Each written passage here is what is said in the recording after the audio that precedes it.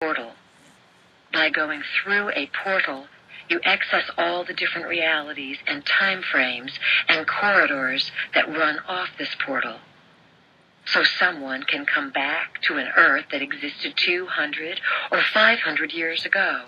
These realities exist. Layer upon layer of gridworks surround worlds. As these gridworks are shifted and moved, they create different realities and different energies.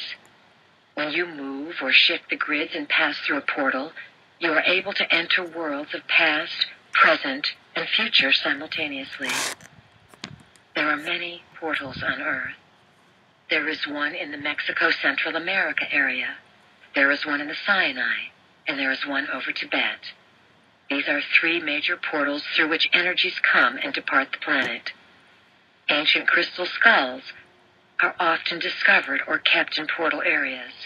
When people maintain guardianship and ownership of a portal, they also have the ability to access the corridors of time. Those in Tibet could look into the future and see that they were to be invaded, so they made preparations for the times that were coming.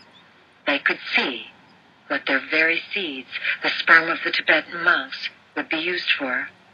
They could also see why their artifacts had to be hidden, and that they would have to go into exile.